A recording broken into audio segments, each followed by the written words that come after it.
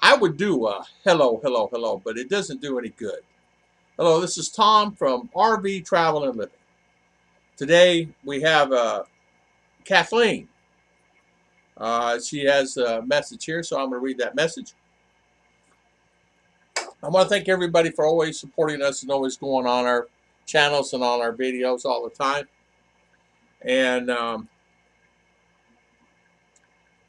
she doesn't say where she lives, but anyway, I'll just read it, and I'll give my answer. Kathleen, Tom, I've been thinking about living in an RV full time, and my choice is in Yuma, Arizona. Can you give me advice on where I should go? Should I buy from a dealer, or should I just wait until I get there? I'm 68 now and single. I prefer the RV lifestyle because my husband and I did it part-time for 35 years. But I am a little afraid. Can you help me with that? As you can see, I got my compadre here. He's in the video, which is nice to see. Kathleen, Yuma, Arizona. It's been a while since I've been there, so I can't tell you about what's down there. But here's what I would say. There's so many options you can do. There are what they call RV parks, elderly parks, and elderly. I mean, I say elderly. It's not elderly. It's parks that are 55 and above, 50 and above, 60 and above. The reason why they have those parks like that, it keeps out a lot of the riffraff, the partying all night, the noise all night. There's restrictions. You park you there full time, and they're reasonable. It's really reasonable rates, and they vary. There's parks around there. I did some research on it, but you'll have to figure out kind of what you would want to do. As far as living in Yuma itself, it's a beautiful place, and you'll enjoy yourself there. As far as traveling there, I would wait unless you get find a deal and drive it down. There's nothing wrong with someone. You need to have someone you know presently. There's a couple ways you can do this. If you're looking to buy one, if you don't have one now, and you want to have one there, and you maybe want to do a little traveling in it, the best thing to do is find somewhere locally, a friend or someone that actually go with you to the RV dealer and purchase one. But he needs to be very knowledgeable, and you need to hold your guns. You can overpay, and they will charge you quite a bit. In other words, they'll take advantage of you. They'll try to. Not everybody they take advantage of, believe me. So you need to go in with financing for yourself, meaning go to the bank, get financing. If not, however you're going to finance it or buy it. Take someone with you that knows RVs. Front, back, up, and down.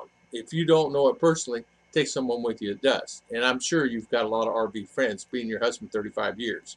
You can call on, and I'm sure they'll be there in 2 seconds to help you out. Well, you purchase one there or somewhere else, that's entirely up to you. It depends on your budget, how you want to handle that.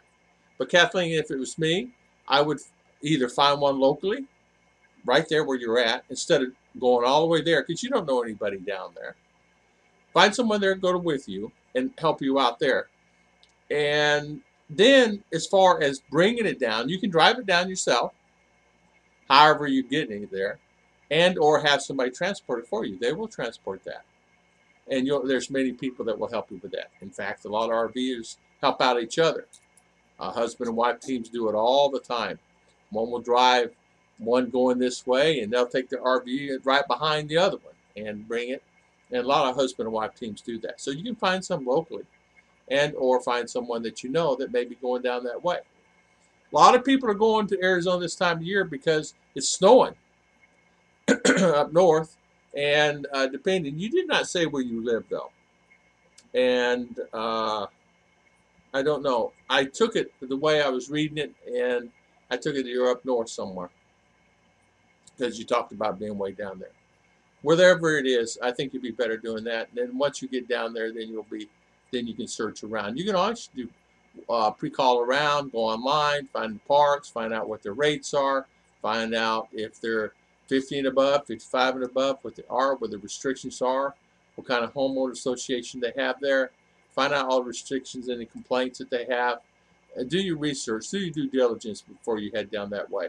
And I think it will save you a lot of hassle and time. So many of those parks are great and fantastic, and some are not. And what I mean by that is some are, they everything is fine for the first few months, and then it gets sour. And if you're already paid a year's lease on it or a 6-month lease or whatever on that lot, you can kind of get burned. So you really have to really think about that. I would not sign anything for a year or 6 months so you try it month to month. You may find another park somewhere else that it was not on Yellow Book pages or not on the internet. There are a lot of parks that are not on the internet, and they're great parks. My third park that I was in was not on the internet. It was not on anywhere. It had a, I think I searched and I found the phone number by someone else that had the phone number because they're staying there.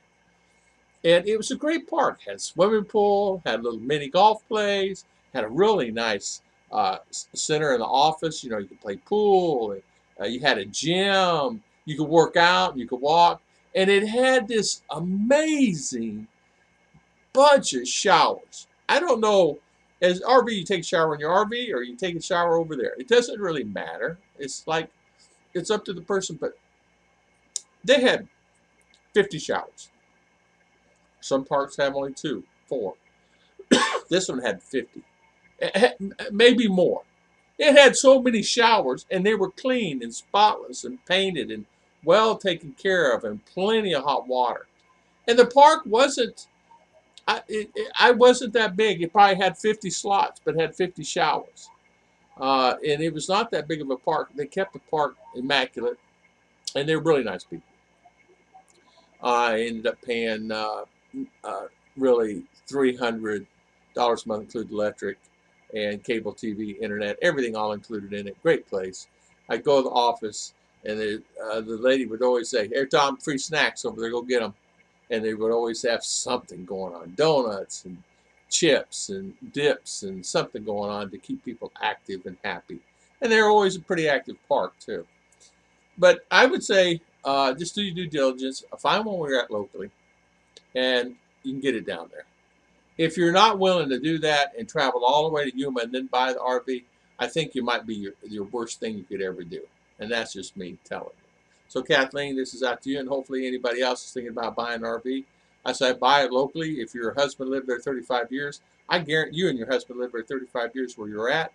I guarantee you were RVers part-time. You've got quite a few people you could reach out to, quite a few people that can help you, and quite a few people that put you on a good path and make sure that RV is going to be okay for you, because there's nothing worse than having something break down and then you got to fork out a lot of money to pay something, and that could have been resolved before. Now, I will tell you this. Do this before you do anything, and there's nothing wrong with this. When you purchase an RV, and say you're purchasing a Class A or Class C, or even a B, tell the dealer where you're purchasing that at. If you're going to purchase it at a dealer, tell the dealer you're purchasing this vehicle with the help of your friend, family, associate, that you want to spend the night. And they're going to say, huh? They're going to say, well, why would you want to do that? I want to test out everything, make sure it works before I finalize this deal. I want to sleep in it, and because I have in the contract 72 hours to break out of this deal, right? And make sure it's in there. Sleep, spend the night, spend 24 hours there, get your feet wet as far as how to hook up everything. They have a spot, believe me. Whether you run the generator all night, and if they don't fill it up with gas, make them fill it up with gas. That's the least they can do. You're buying a car. I mean, you're buying an RV from them. Have them fill it up. Don't get in a situation where, oh, it's going to cost $800 to fill it up. I don't care. Fill it up. So I'm just telling you, they'll fill it up. Believe me. There's usually a tank right around the back of the building.